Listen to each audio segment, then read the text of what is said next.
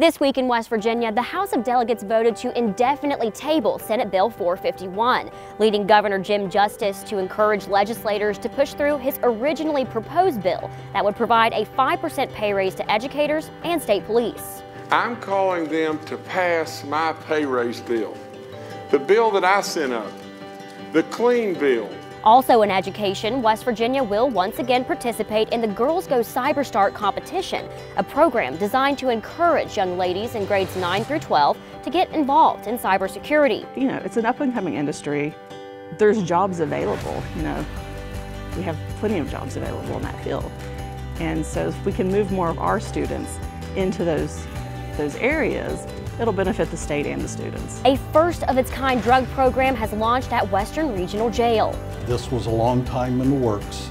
In this program, those people who do not have self-control in an incarcerated drug rehab program, which we feel will help certain people get weaned off the drugs and become members of society again. If the program is successful, the goal is to incorporate a similar structure in other regional jails across the state. Those dedicated to preserving West Virginia's rich history were honored in the annual History Heroes Awards ceremony at the Culture Center. And the remains of a World War II veteran were brought back to family members in West Virginia by the National Guard. You can find more information on these stories and many others in our West Virginia Week in Review newsletter.